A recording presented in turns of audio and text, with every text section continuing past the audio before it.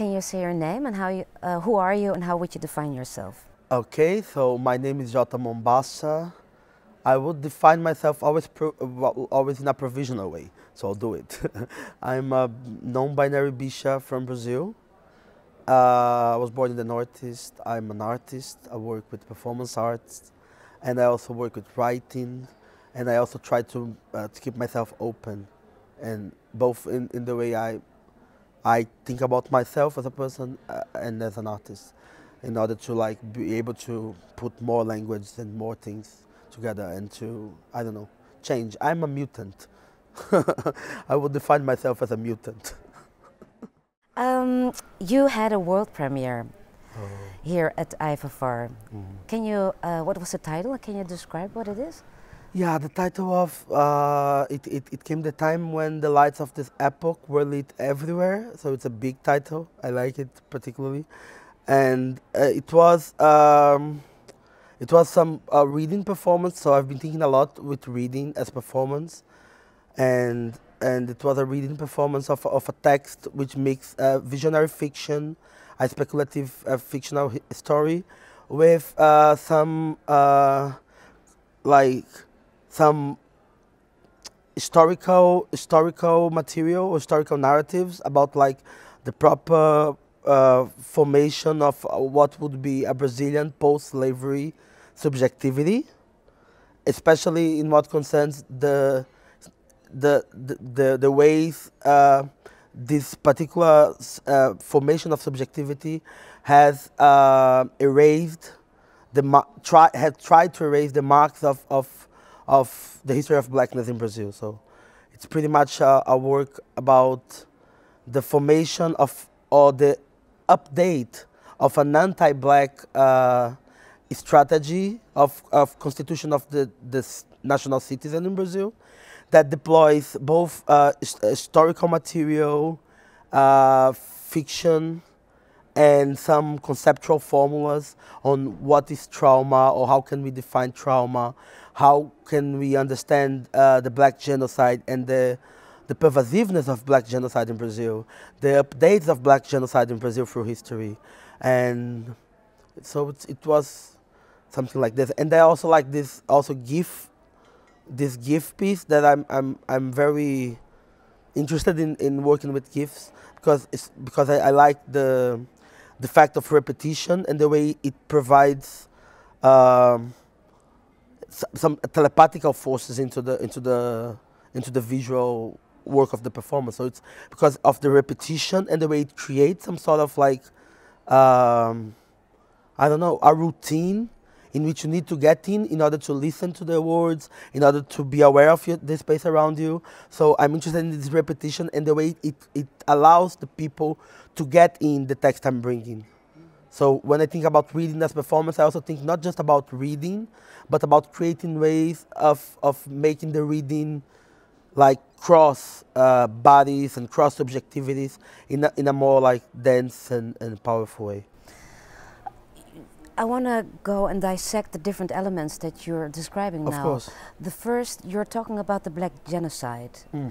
Can you describe what that means in a Brazilian context? Yeah, it means a very tricky thing in Brazilian context. Although it's quite evident because, like in the last years, we have like so many like huge cases since the Carandiru killing with 111 people killed. In like 20 years, more than 20 years ago, you have it, but then you have in 2015 a car with 5 black young men who had rented a car and were celebrating the first salary of one of them. This car had like 111 shots of the police. So I think it's quite interesting the way this 111 of who died in Carandiru, like more than 20 years ago, and then in 2015 you have 111 shots. So I think it's very tricky the way it the way like black genocide and the genocide of impoverished people and the necropolitics of Brazil updates itself through time, and leaves us this like small traces to think about it. So I think it's very tricky the way it happens in Brazil, also because it's quite invisible in a way. It's quite naturalized in a way. But in your performance, you refer to a very specific historical genocide. Yeah. What is that? Yeah, I refer to this statement made by João Batista de Lacerda, a Brazilian scientist that in the beginning of the last century went to London to the Conference of the Races at UN. Dubois were there, W.E.B. Dubois were there too, so it was like probably a moment with a lot of perspective. So he went there and he did this statement in which he said that in no more than 100 years, with misery and miscegenation, blackness would be erased from Brazil, completely erased. So when I also think about like the black genocide in the post-slavery history, I'm trying to understand this prophecy made by a scientist in a formal UN event in the beginning of the last century. And also in the performance, I also tried to connect it with Rui Barbosa, which was like a former finance minister in Brazil, who 2 years after the formal abolition of slavery, which was the last one in the whole world in Brazil, he just decreed the erasure, the burning of all the archives of slavery. So I try to think on how the burning of the archive, along with the prophecy of the complete erasure, formulates an anti-black project, a genocide project, which is at the same time masked under the fiction of the racial democracy, because a very important part of this genocide is this dissimulation, which miscegenation is a metaphor for too. This thing of like the idea of like miscegenating in order to create a less blackened person, in order to make like a process of whitening. And it's quite interesting because it transforms white in a verb. So it's to white a country, to make a country white, and to make people white. So there's a sexual dimension that triggers me to think like it's very awful in a way, the sexual dimension of miscegenation and the sexual dimension of the genocide. Because you want to erase through miscegenation. You want to erase through this dilution of blackness into a white supremacist mixed country. So it's very hard to find the terms for explaining it. It also fascinates me because when people think about Brazil, they almost honor Brazil because of its diversity and its mixing of races.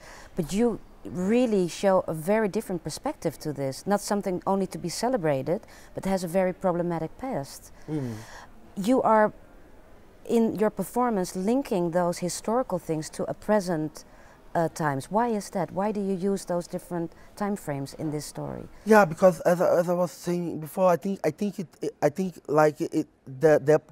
updating of anti-black racism in Brazil, the updating of those colonial ways of organizing in Brazil, it's very important for understand where we are now and where we go afterwards. So I think to deploy different temporalities and different time frames is an interesting way of allowing yourselves to move outside of the linear fiction of time, which is a modern colonial fiction. The past, the present, the future. It's within the modern thinking.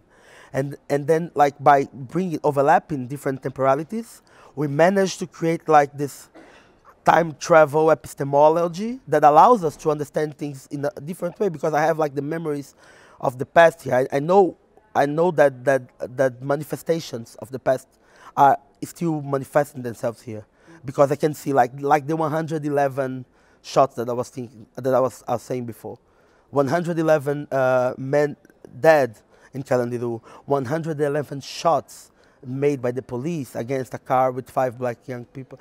So what you have here, you have like a small trace. And when we come from a country in which our archives were burned officially, everything we have is those small traces. So somehow this attempt to overlap different time frames is a way of like researching and looking for those traces that would allow us to formulate what does it mean to be a citizen in Brazil post after slavery. What would mean to be a black citizen in Brazil post slavery, in a country that celebrates black as object, while erase and kills quite literally black as subject. Can you explain how that black subject is very visible, but at the same time invisible? Yeah, I think the black body is quite visible when you think about the culture of carnival and the culture of public parties and the body of the Brazilian as something that is like the very racist fiction of the mulata, who is the one black woman, actually black mixed woman who is very sexy, and so you have like a whole objectification of black body that creates a hypervisibility to this black body as an object for consumption of hegemonic cultures, both Brazilian and international, and it's quite visible as an object, but as a subject, as someone that elaborates from their own positions, as a perspective, as a way of envisioning justice, of envisioning democracy, of envisioning society, of envisioning what arts, of being artists, for instance. So all those things are completely erased. So we have like a lack of, we have like literally a lack of representation in the art scene, a lack of representation in the political scene. So all those public spaces in which a body gains consistency as a subject because it speaks, have a position, have an opinion, is saying something. All those spaces, blackness is completely erased. But in the space of the fake celebration, the celebration of the object, of the body for consumption, then you have like a black representation in Brazil.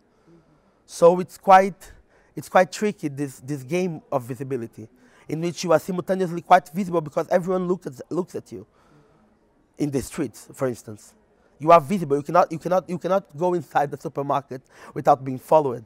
It's about visibility, because you cannot just pass the door of the supermarket as a normal citizen. They'll follow you because they see you as black. But at the same time, you are not the person who say anything like that matters in a social hegemonic context. So it's very tricky and complex. How do you, using all those layers and time frames, it sums up to the current situation in Brazil? Can you describe how you see this in that historical perspective, but also in the futuristic aspect that you're using your performance? Let's say I see with no surprise, which doesn't mean that I see like that I see without being like caught by it. It affects me really, really hard what we are seeing in Brazil right now, for instance. But I see with no surprise, also because what we have those traces. They were telling us. Those traces are whispers. Because the thing with like reading the time frames is a way of like somehow predicting the future, not just as a magic thing, but as every magic, every magic has a certain scientific dimension or a procedure.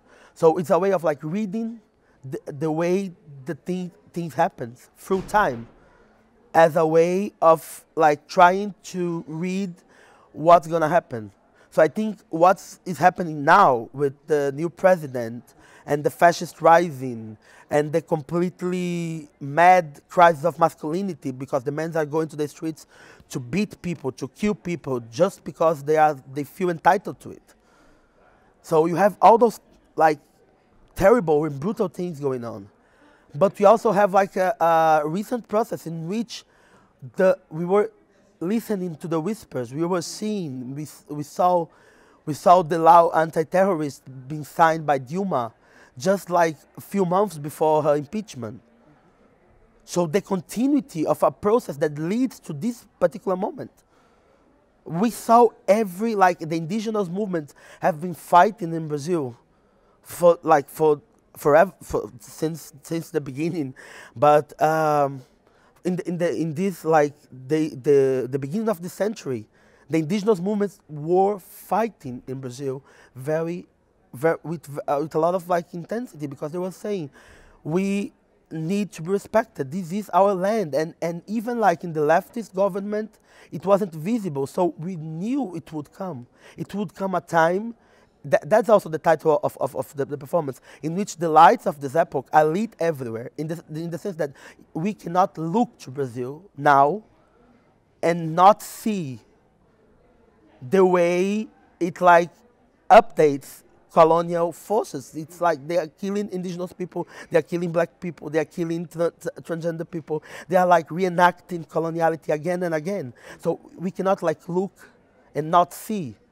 But before, we had the traces, we had the whispers, we had like this, we saw the signals, and we were trying to say.